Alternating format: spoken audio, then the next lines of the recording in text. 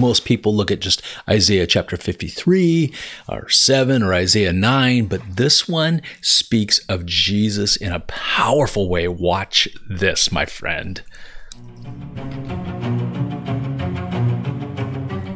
Hey, by the way, my new book, you can check it out on Amazon right now, and I think you'll be blessed by it, but it is a comprehensive book, Jesus in the Old Testament, seeing where he's at in every single part of the Old Testament. You will be blessed by it. So, hey, the link is down in the description below.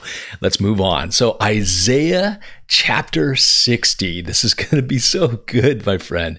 So it says in the first part of it, arise, shine, for your light has come. Yahweh's glory has risen on you.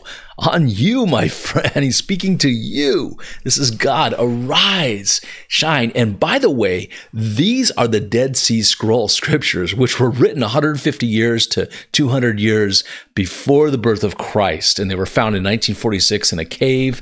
And in this one clay jar was the perfect scroll of Isaiah. It was complete.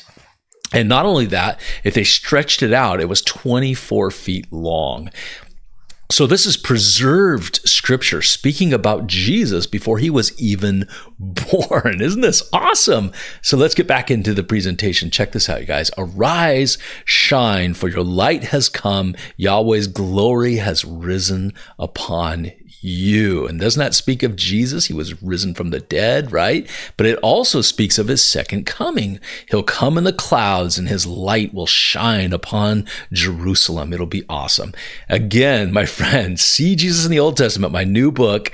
The release date is August 25th, available at Amazon. It's going to be around 300 pages, and it's comprehensive, and it just goes in detail how to see Joseph in the Old Testament, how to see Moses as a type of Christ, Joseph as a type of Christ. The very first word in the Bible in Genesis, Breshit in the Hebrew, how it shows the gospel, the good news of Jesus. And then there's so many places in Genesis, and then it goes into the prophets and then the Psalms, and you're just going to be blown away. I know you'll love it. All right, well, let's get back into that presentation. Here we go, my friends. So check this out, Isaiah 60. It says, for behold, darkness will cover the earth, and thick darkness the peoples. Now, I know that happened when Jesus was crucified. There was a darkness so thick, and it was for 3 hours while he was on that cross. And then it was light, and he announced Psalm 22. As you guys know, he said, my God, why have you forsaken me? The first phrase in Psalm 22, bringing everybody to that scripture, by the way. And it was also called the Psalm of the Dawn, and light was coming after 3 hours of darkness from noon to 3 p.m. while he was on that cross.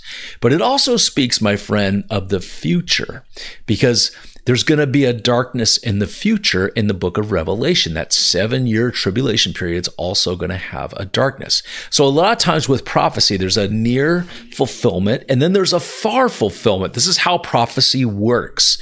And that's what we see here. So behold, darkness will cover the earth and thick darkness the peoples.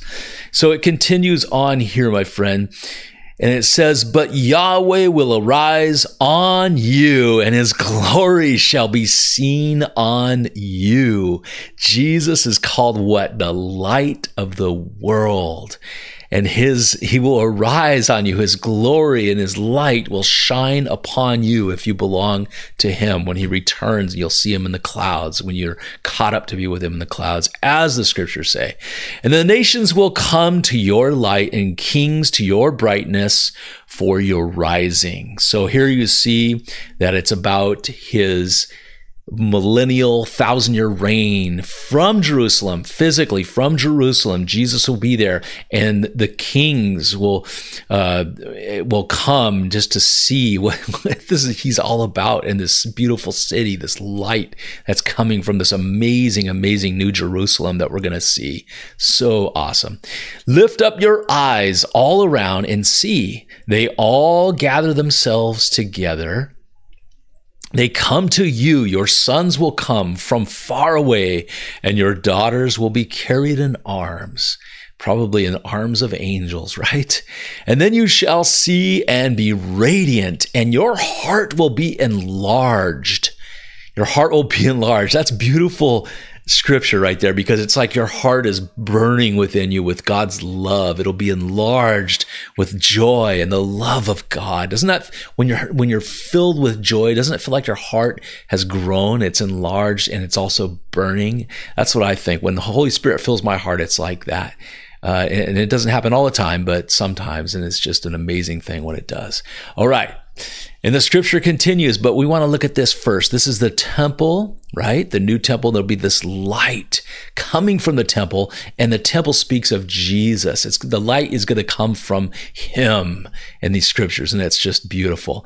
So because the abundance of the sea will be turned to you, the wealth of the nations will come to you. So when you see that word sea, a lot of times that means the nations or the Gentile nations, and the wealth will be coming, just like it did with Solomon and with David. The wealth will be coming to Jerusalem to be given to the King of Kings and Lord of Lords, Jesus. And that's what we see here. So it's just beautiful.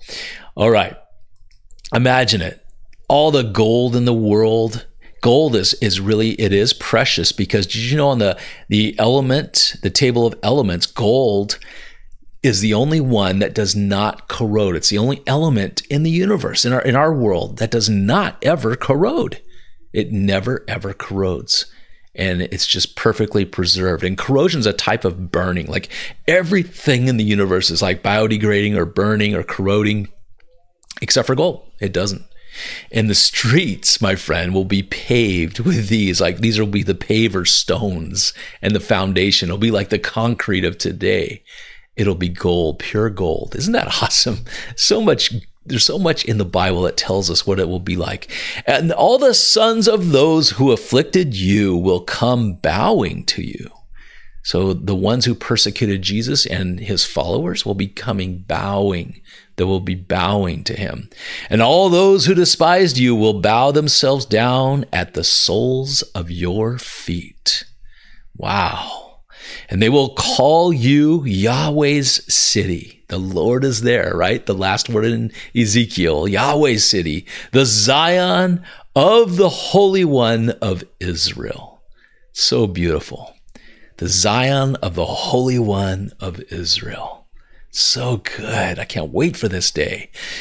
Whereas you have been forsaken and hated, so that no one passed through you. Remember, Jerusalem was a desolate place. Mark Twain even talked about it in the 1800s.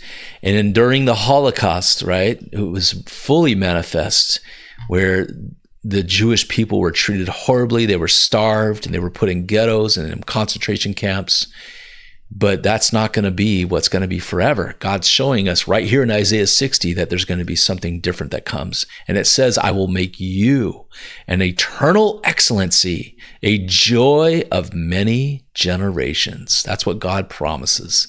And then you will know that I, Yahweh, right? That means the Lord, am your Savior, your Redeemer. They're going to know, they're going to see him whom they pierced, and they're going to weep with him, just like Joseph's brothers wept with him when they realized he was alive. It's going to be that same picture. And we see that in Zechariah chapter 12, right? They weep together. So it's a beautiful thing. So Jesus came the first time, my friend, as the Lamb, humble and meek and harmless, right?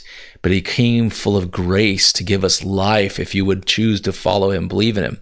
But his second coming speaks of him coming as a lion, as the Lion of the tribe of Judah, King of Kings, Lord of Lords, and he's coming as a great warrior for his people. So it's going to be a beautiful, beautiful thing. And he's called the Mighty One of Jacob. The last part of this part that we're looking in Isaiah 60, the Mighty One of Jacob. So good. Hey, my friend, if you have not yet subscribed, you want to click on this playlist right here. And you also want to click on that button, that subscribe button, smash that button, because then you won't miss anything. It's all free. It doesn't charge, I don't charge a thing for any of that stuff. You don't have to become a member, any of those things.